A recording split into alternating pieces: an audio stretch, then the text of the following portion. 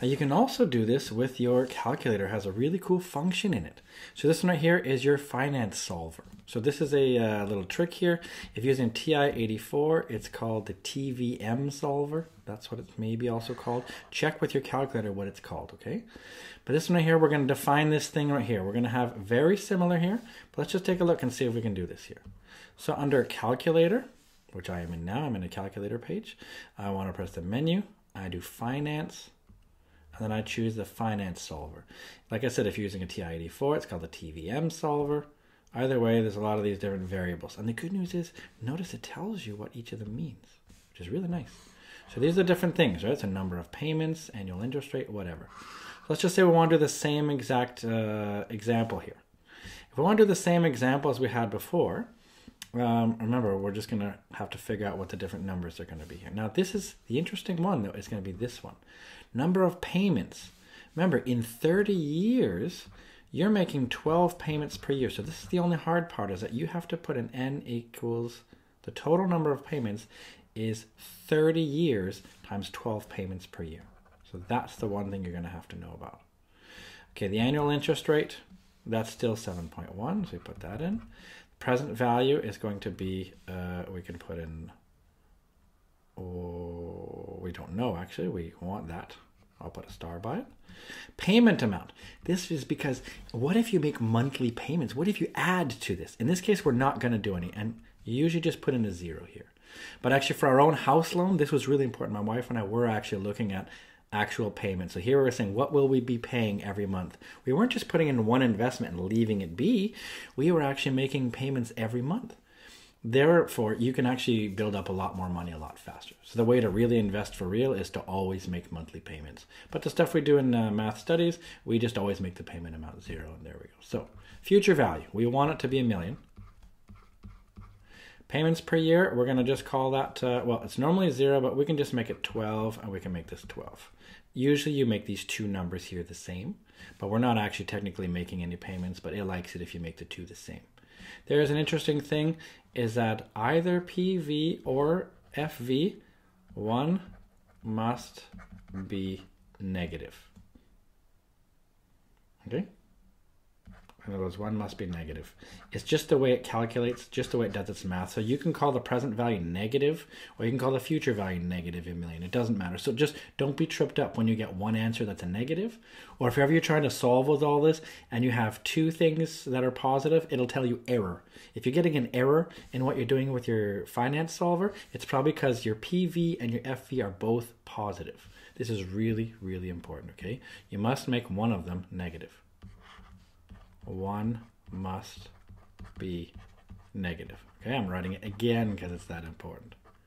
And that's about it. So what you do with this, then you put it into your calculator. So in this case right here, let me just put them all in here. So let's just see. Let's make it a little bit smaller here.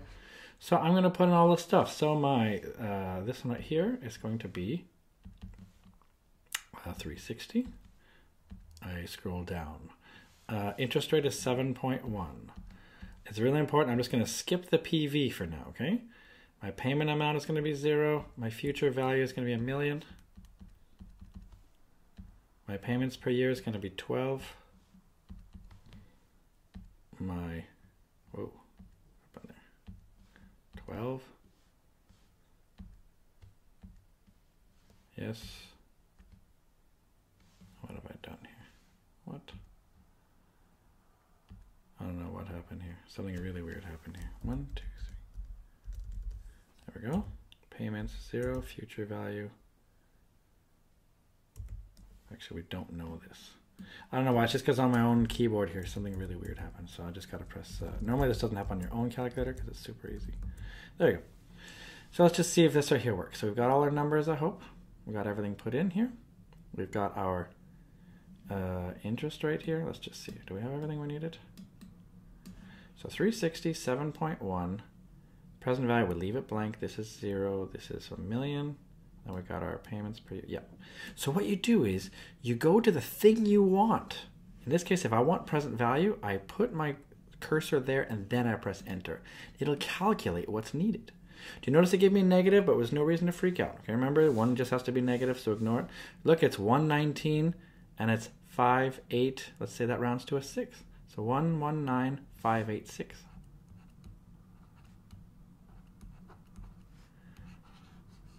Hey, what did we have before?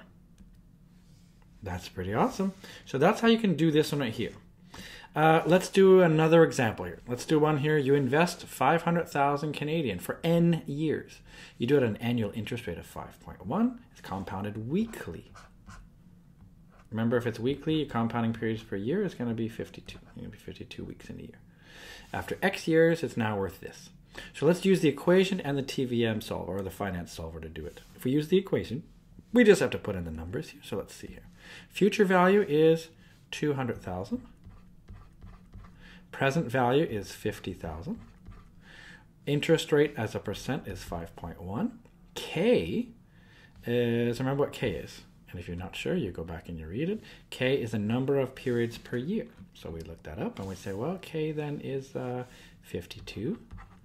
N is the number of years. So in this case right here, that's my X. That's what I want to find. So I would put all this into this.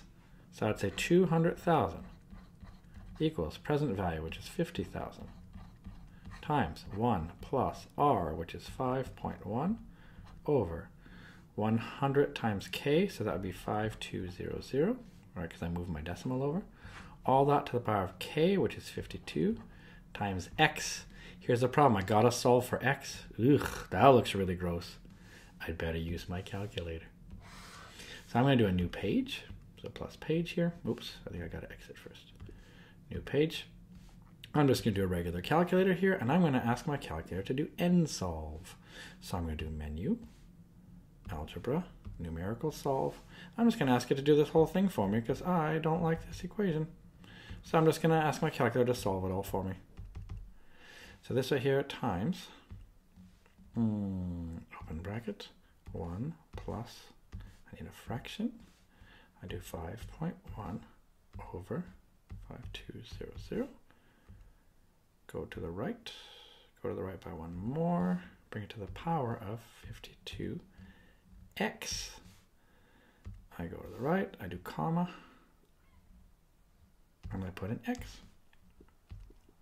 I get a number of 27.2 years. So here I get x equals 27.2 years. So that was one way to solve this. So that's not so bad, except you had to use N solve because it got a little bit gross. Another way to do it is use your finance solver. You just have to remember though, this N is different. You have to be really, really careful. Okay, this N was the number of years. This is the number of payments. So you got to think about this carefully, okay? So we're going to see if we can figure this out here. It turns out we're going to look for this because the number of years is contained with this.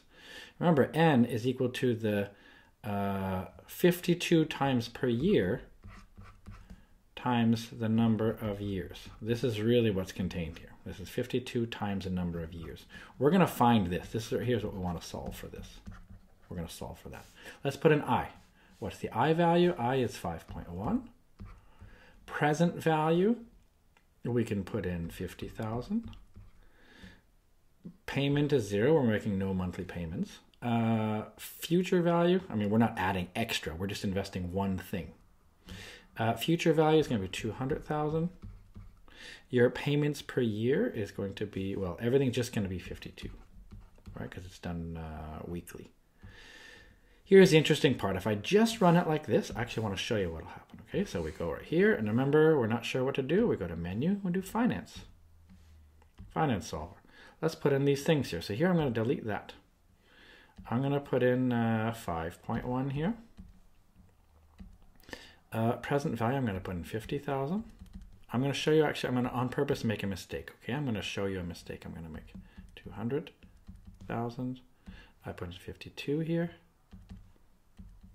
Up on a tab, I do 52.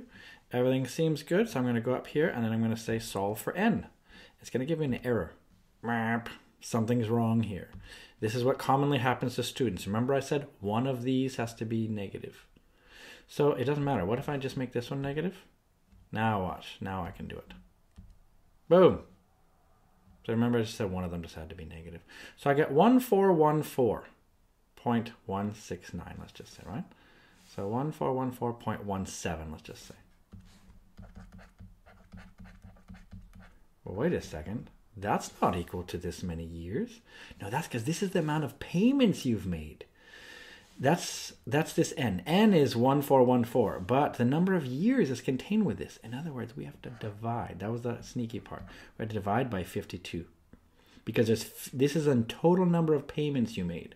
But you do 52 each year. So that's why that one is a little bit sneakier. You had to do this right here, divide by 52. So we take that number then, let's just escape here. So we'll say our 1414.17. We'll divide that by 52. Now we got a 27.2, which is the number of years. So we've solved it two ways. You notice then, so you don't ever have to solve it twice. Just get used to one way of solving it and do it. Okay, so I've taken exactly twice the amount of time it takes on each of these questions. I just want to show you how you can solve it two ways. Pick whatever way you like. Just be consistent. Just be really good at using one of the ways, okay?